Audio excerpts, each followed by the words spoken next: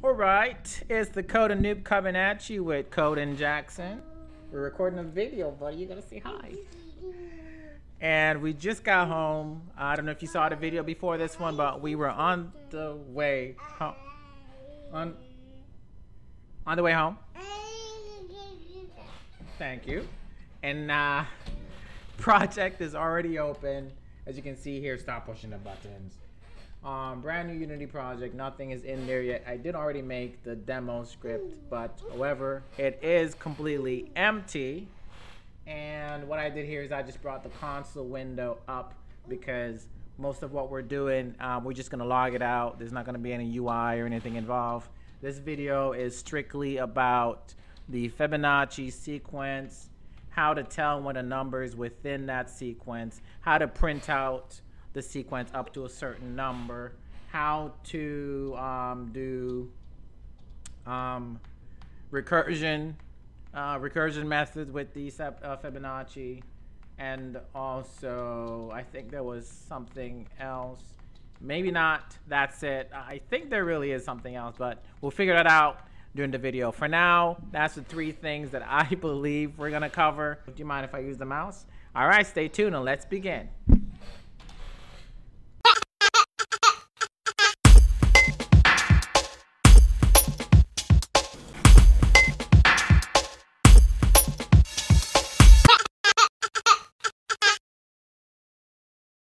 Oh my gosh, why does your feet smell so bad? What's the sand on your feet? I send you to daycare, not to the beach. The Fibonacci model is very important. Many of your, if you're doing interviews or anything like that, that's one of the top things that they kind of almost always ask you. So it's important to see how you can code that. And it's really, really easy. It's just an algorithm. It's pretty easy. First thing we're gonna do is we're just gonna create a sequence here, an algorithm that's able to print out the full, oh, the camera's up there, to print out the full Fibonacci sequence up to the certain number that you want, right? So we'll create a function that will do so. I'm just gonna say void, let's call it print fib. And print fib is gonna take a integer. So we're gonna say how long, up to what number we want to print it. You good? Up to what number, and we'll just send a number when we call it. First things first is we're gonna need a variable integer. We're gonna need 3. So you have A, B, and C, right? A should be 0, B will be 1, and C will also be 0. So with that alone, we'll start off with our for loop. So we just want to create a for loop for int I, and we just set I to 1, and then as long as I is less than the value we're going to pass in, so the x from here that we're passing in, then we simply increase I by 1, right? Now this is where you would simply just print the value of C. So what's going to happen here is we tell C that C needs to equal A plus B. Sorry, B, just like that. And then right after we print C, now A needs to equal B, and B needs to equal C. And that's really it. That's the logic behind it. Let's go ahead and just call it. So right here it's print fib, and we'll tell it to print up to the 30th index. And with that saved, we go back to Unity camera. So let's just go ahead and run and see what happens here. And as you can see, it did it correctly. 1, there should be another 1, and 2, and then 2 plus 1, 3, 3 plus 2, 5, 5 plus 3, 8, 8 plus 5. The only thing we're missing is that when this starts up, you would normally print the initial A and sorry, maybe a little space. I'm sure. Let's do them one by one.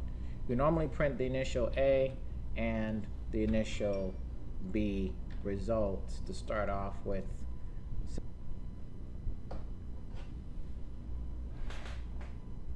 And now it works like a charm. What are you doing? Next, I'm going to show you guys how you can tell if a number is within the Fibonacci sequence, right? So just like I passed this 30, we'll be checking not the 30th index, but we'll be checking if 30 is within this Fibonacci sequence. All right, so the way to tell, an easy way to tell is to use a perfect square, right? The thing about it is that, and I'll show it to you. A private function, method, whatever you want to call it, and it will be a Boolean, and let's say it is perfect square. That's what we'll call it.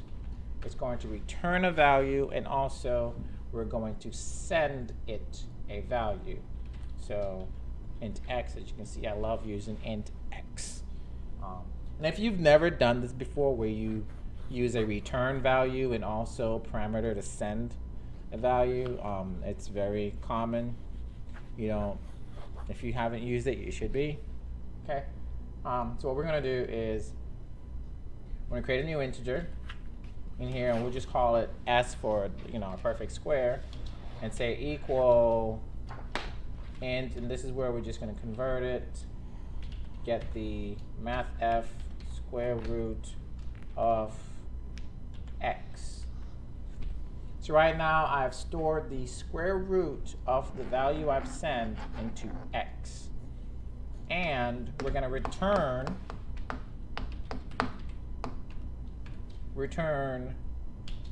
s if s is actually equal to, okay,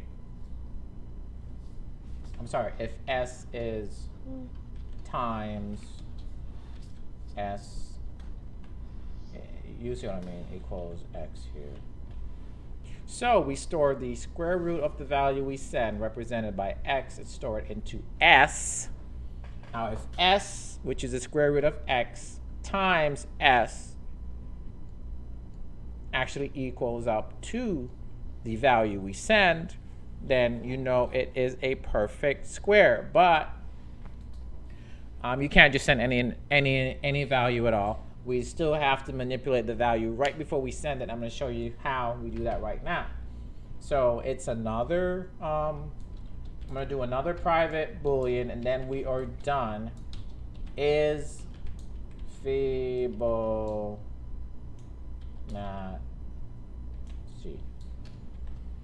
So this is how we check to see if it's the Fibonacci. And as you guessed, it's going to take a value again. You know what? Let me just use n. I've been using a lot of x. So n.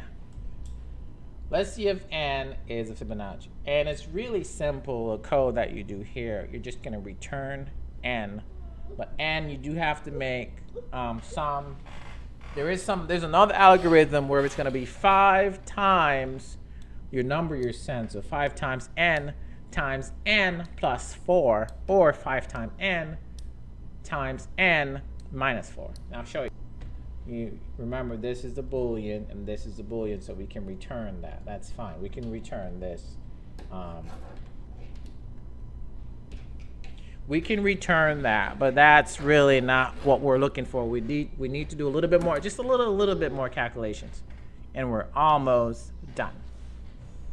So like I said before, we do need to get a 5 times n times n plus 4. So if this is true, it's a perfect square. Or, so we can do our double slash like that. Copy this. Paste it there. And just do a minus 4.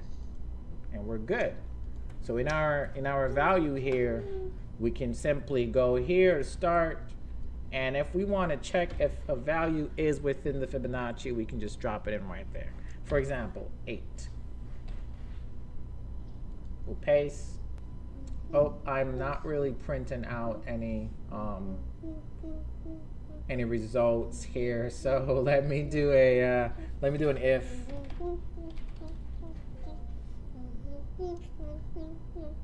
Now let's do that. So if this is true,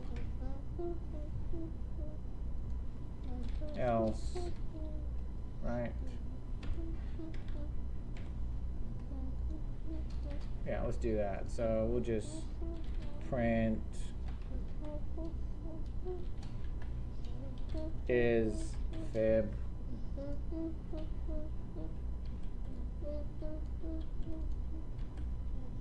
is not fib. Shark do do do do do baby shark. All right, we'll stop and we'll play. So now we're checking if 8 is or not. It says it is. If I change it from 8 to 13, stop and play.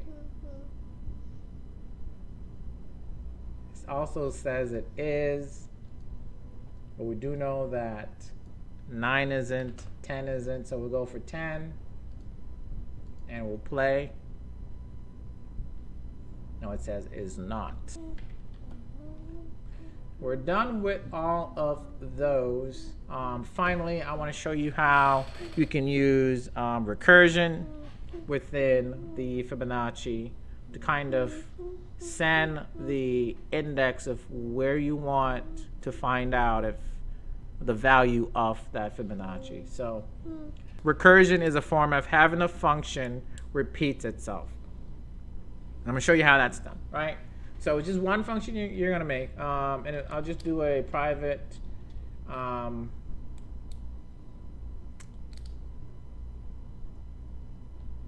integer.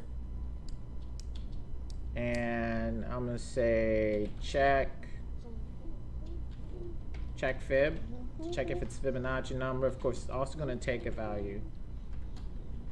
And that's really it. And then all you got to do now is return. No, we're not really just going to return the value. No.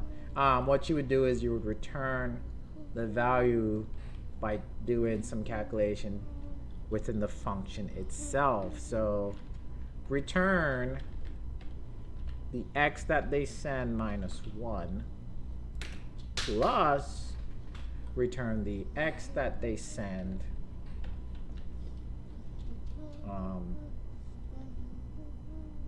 minus 2. If that makes sense, then because every time you do this, you're recalling the function, and every time you do this, you're recalling the function. The function is recalling itself, and this creates a recursion. Recorded. I thought I was recording, but apparently I did a lot and it was not recorded. So this right here is what you call recursion.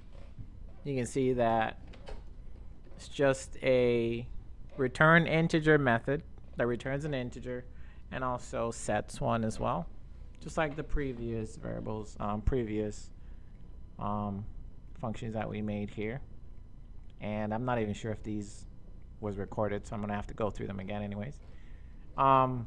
Recursion, right? So it returns a number, so we can return x that we send, but we're returning the function it's calling itself, and then the value minus 1 plus the function calls itself again and the value minus 2. That's why it's called recursion, because the function calls itself. Finally, we'll just print and call the function and send 5, which should spit out 3. I think it should spit out 3. What does 5 spit out? Actually, 5 spits out 5. Buddy, we don't need that. I believe if we type, let's type 10.